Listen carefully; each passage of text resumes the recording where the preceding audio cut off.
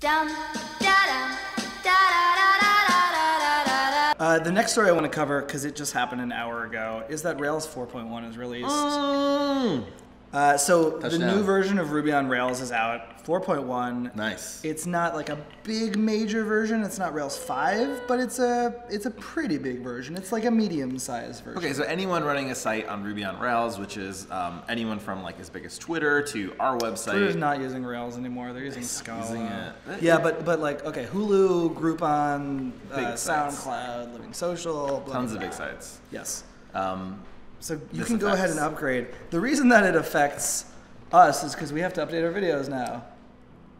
Yay! Actually, we don't, because this is not, they added some features. Cool. Right? Some cool features even, but it doesn't actually break anything about what was happening in the past. So there's no need to upgrade, really. Well, is there any one feature that's super exciting in Rails 4.0.1? Well, one thing is, when you used to want to do, like, say, rake tasks or like tasks in the application, you'd have to start up the entire application just to do that little thing and then shut it all down. Okay. And now there's something called Spring, which is an application preloader. Whoa. It basically preloads the whole thing for you.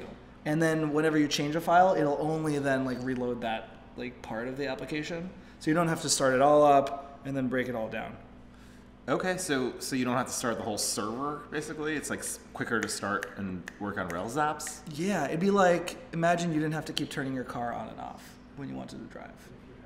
Even though maybe that like you're on is a only hill a and you second. can just push it down like, the hill. Like you never have to turn it off. Like Okay. you can go to you just step out, go to the mall, right? Go shopping, get back in the car, and you just keep driving. You don't have to fumble for keys. Yeah. Put them in the ignition, turn it on. It's like a bike, kind of. Yeah, or it's like, never having to. Yeah, it's like a bike. Yeah, like a bike is always on.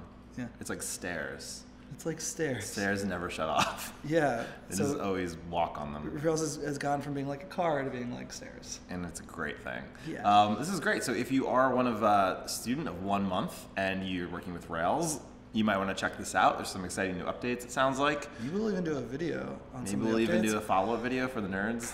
Probably not, because I don't know if any of this is too relevant for people. So it's kind of high-level stuff, but don't freak out if your site is Rails. It sounds like you'll still be okay. It's fun, but so you can go to this update post, and then these two guys even did a feature walkthrough, which is kind of nice.